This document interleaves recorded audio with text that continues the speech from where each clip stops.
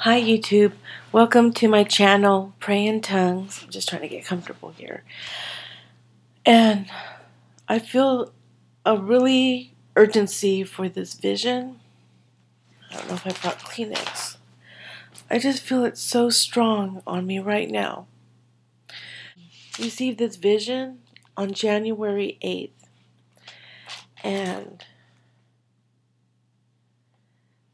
it was very disturbing. It was different from a lot of the dreams I've already had or the visions that I've had.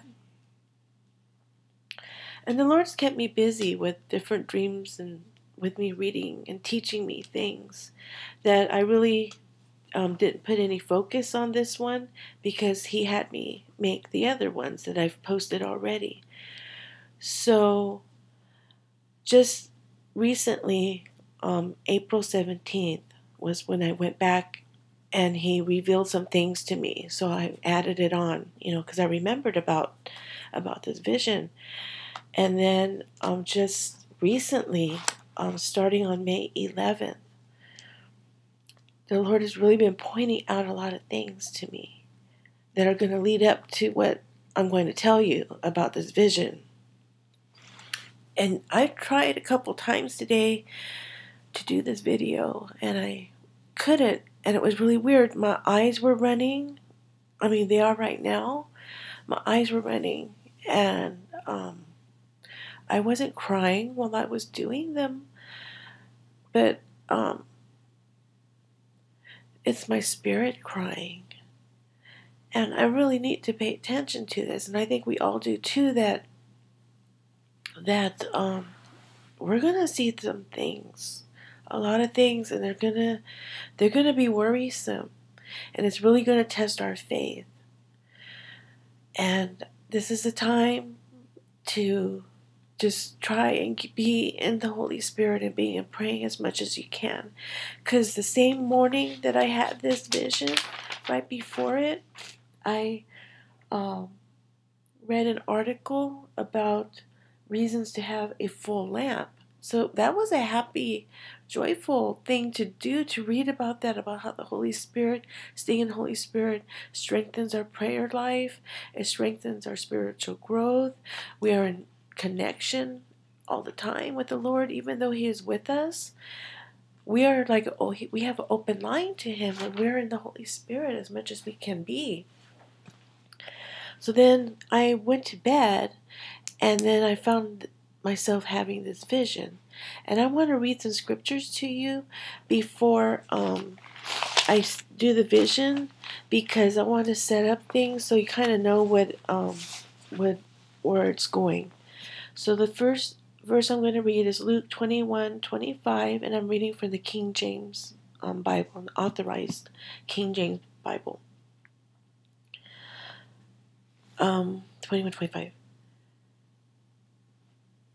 Let me start with 25 and 27.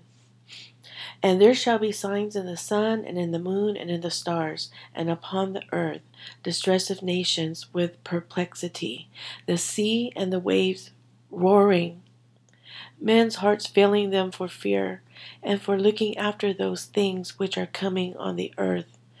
For the powers of heaven shall be shaken. And then I'll stop there, 25 and 26. Then the next one is verse 2. And I marked everything. This is Nahum 1:7. The Lord is good, a stronghold in the day of trouble, and He knoweth them that trust in Him.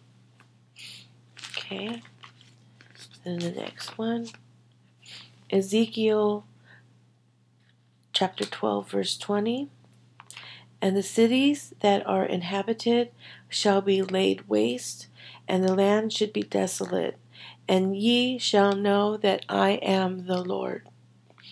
And in the same chapter 12:25.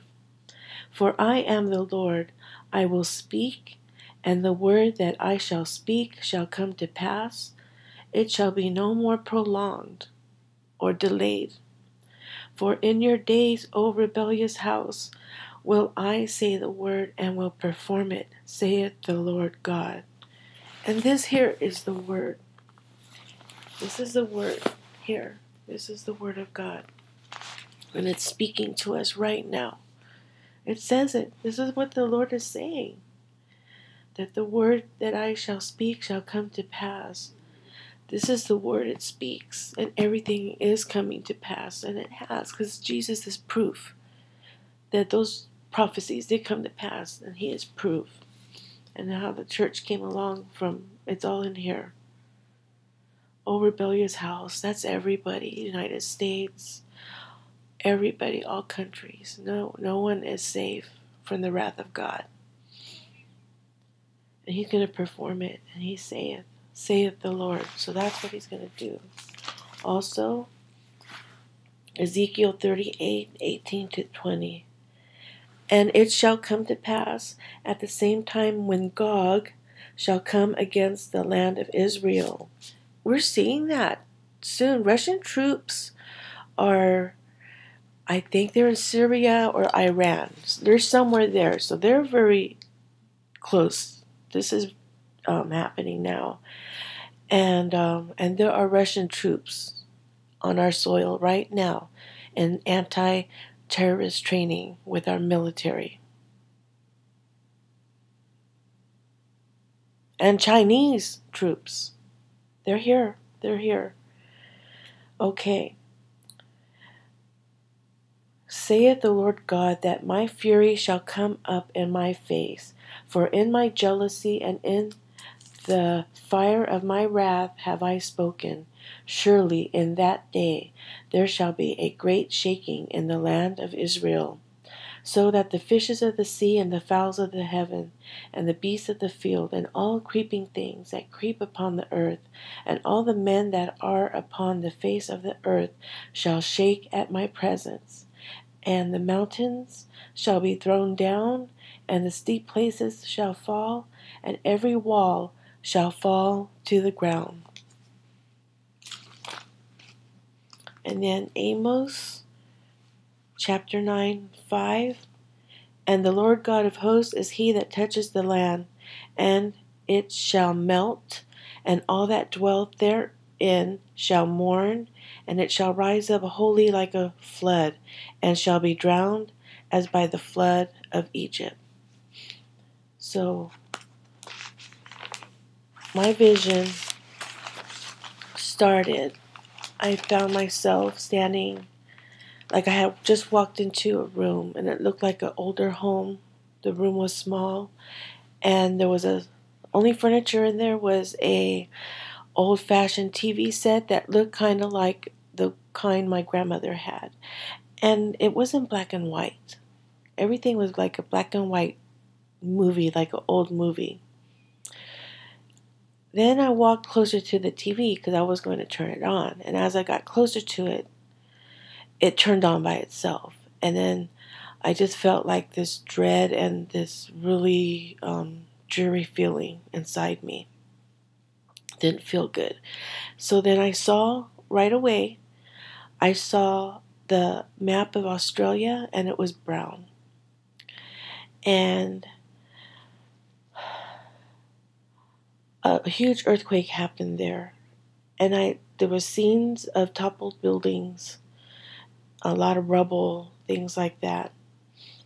And then I saw a scene of people waiting like on a dock in a harbor with their suitcases to get on, waiting for a boat to escape because the airports were not functioning.